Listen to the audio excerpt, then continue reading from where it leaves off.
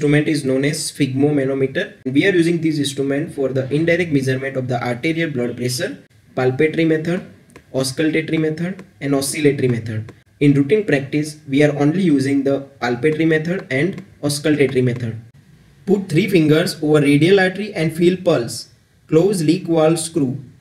Raise pressure in mercury manometer up to 10 mmHg above the point when radial pulse disappears.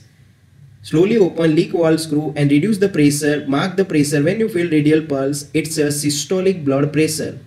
Palpatory method only measures systolic blood pressure. Put stethoscope over brachial artery, which is located medial to the tendon of biceps. Close leak valve screw. Raise pressure in mercury manometer up to 30 mmHg above palpatory method systolic blood pressure.